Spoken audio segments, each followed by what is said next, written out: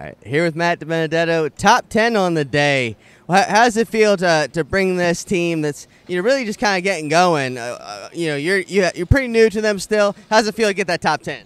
Oh man, it's great. It's our second top 10 already with Viking Motorsports. Proud of the team. We had an 8th at Talladega and a 7th here at Iowa with overcoming some adversity. Had to come from 2 laps down after pitting under green, and we knew right from the get-go in practice they brought me a great car. I mean, it had good speed. It looks good. A new partner on board with REMA, the Recycled Materials Association.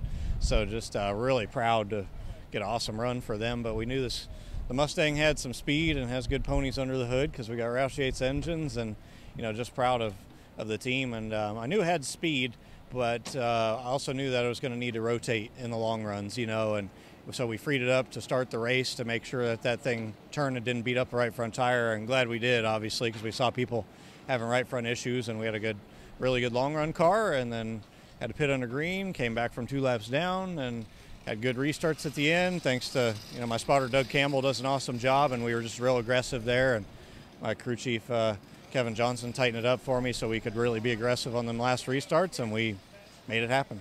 Given this is a non-drafting track, is this top 10 any sweeter than the Talladega one?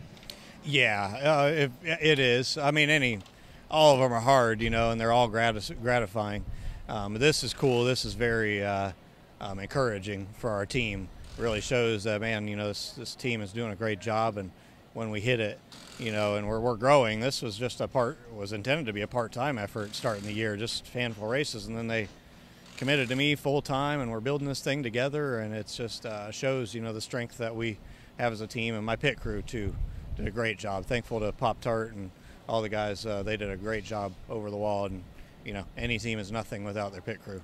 And lastly, what do you think was up with the tires today? A lot of people having tire issues. Luckily you didn't end up in the wall like some of them, but what do you think was going on? Yeah, I was worried about it in practice because my car was tight, and I felt like the longer I'd run, it could really have a tendency to beat up that right front tire and get tight. So I think that's why I just building a lot of heat in that right front on the new surface. It can just build a lot of heat in the thing. Doesn't mean it's necessarily wearing it, just can heat it and blister it and come apart there. So we really hedged toward our car being free, and we would sacrifice spots at the beginning of a run 100%. You'd see us kind of go backwards a little on a start. But it was intentional because I knew I cannot get this thing tight. We cannot beat up on the right front in a long run. Then about 15, 20 laps in a run, all of a sudden you see us just start mowing them down and driving back by them all. So we had to play that game, and balance, how much to sacrifice early to make sure we were real nice to that right front tire and keeping it free because it would pay dividends. And after you ran about 20, 30 laps, pay a ton.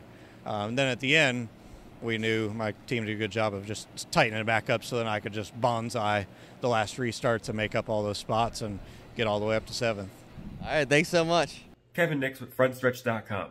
Come back soon for more great racing videos, and if you like us, don't forget to hit that subscribe button.